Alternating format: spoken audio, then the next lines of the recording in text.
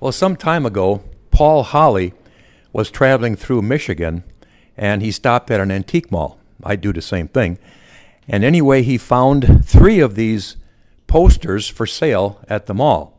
That's all there were. It could have been 4, I'm not sure. So he took photos of them, and he posted them on Retro Racine, which is a Racine Facebook historical site. A lot of people said, oh, I remember him, and that's my grandfather and whatever. So I asked Paul if he can give me more specifics as to what antique mall they were at. I'd like to follow up on it and bring them back to Racine. So he did, and I contacted the antique mall, and they put me to the person who actually was selling these. And he said, oh, by the way, I found quite a few more. And I said, well, great. And I said, I'd like to buy them. Can you make me a deal if I buy them all? And he said, yeah, we could work something out. So all he did was just give me free shipping. Big deal, So anyway, they're all here right now. I don't know too much about them. This one here, Niall Fuller, was a sheriff, a deputy, I should say. He was trying to be a sheriff, but he was never elected. But he was also famous for having his own big band in Racine. And he was playing well into the 70s. As a matter of fact, he played for my parents' wedding and wedding back in reception back in 1945. So my dad knew him quite well.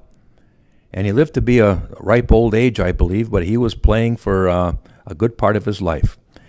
And I'll turn it over to John, who might be able to give you some more information about a few other posters. Yeah, I don't know. A lot of the names aren't super familiar, but some research would be easy to dig up. I see the Frank for mayor. I mean, if you were running with a name like that and you said, let me be Frank with you, how could you fail, right? Over here is William Mitchell Lewis of the Mitchell Motor Car Company. He was actually a candidate for governor. That's probably around 1910, just guessing. Niles Fuller again for sheriff. Let me be prudent with you as well. These guys got ready-made political names. This one's interesting, Sieb.